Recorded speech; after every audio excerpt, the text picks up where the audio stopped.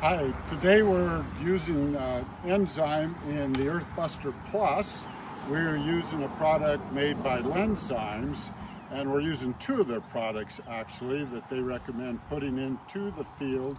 The field that we're doing today is gravel with perforated pipe, gravity fed.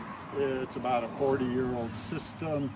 It's just gotten slow and has a fair amount of biomass buildup, and so we're going to use that on this job. So we're going to use a half a gallon of this product in here, and I've already poured it in there, so that's what how we get it in is from that valve there.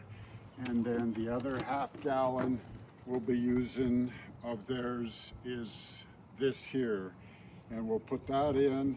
After we finish that, then we'll hook up the hose to the hose fitting on it and finish filling it, which is an 11-gallon tank. And so we'll be putting 11 gallons, and we're going to do this in about half of the drain field, and then we'll fill it up again and do the other half of the drain field.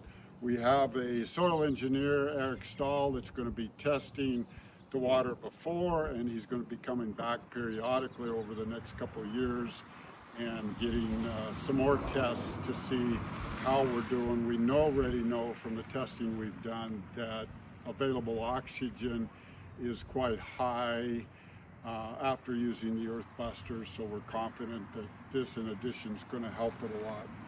After we've got it filled up, we of course turn the valve off. We then have the valve over here. We're finding that about 2 turns is a pretty good calculation for the half of a field that we're doing. Obviously you can turn it down if you want less, but that's about 75 holes, releasing the air 3 or 4 times in each hole, and we'll get a good breakup of the soil, the biomass, and a lot of good penetration with the enzymes. So that's all there is to it, and give us a call at 406-670-8318. That's my personal cell number, and I would certainly answer any of your questions. And you can always go to our website, earthbuster.com, and check that out. Thanks.